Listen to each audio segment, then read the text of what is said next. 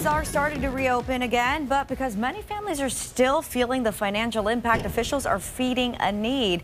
A donation drive aiding airline workers who have seen severe economic ramifications the last few months. And as 7's Donovan Campbell shows us, the South Florida airport and others in the industry aimed to give them a lift.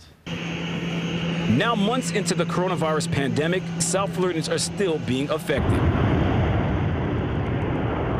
So on Saturday at Fort Lauderdale Hollywood International Airport, in partnership with Air Charter Advisors and Signature Aviation, a much-needed food distribution took place. I realized that there were so many people in our industry in aviation that have been hit really hard, getting laid off, furloughed, family members that are sick, and we just wanted to give back.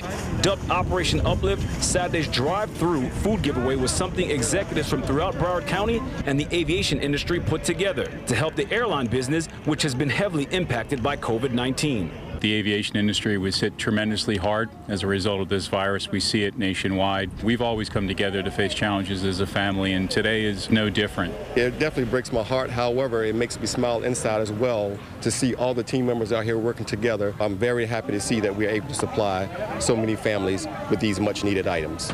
It's a reality many can relate to, and why effort like this means so much.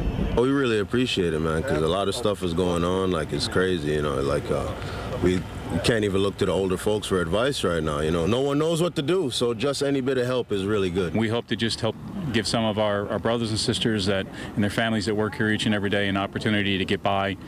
And we can't wait for the day that we actually see those folks with all their faces, and hopefully many more, all our passengers, whatnot, back inside our great airport. Despite the country opening up, neighbors are still helping neighbors as people are still hungry during this pandemic. And it's great to see guys out here from Broward County are helping folks out in the aviation industry. Reporting in Fort Lauderdale, Hollywood International Airport, Donovan Campbell, 7 News.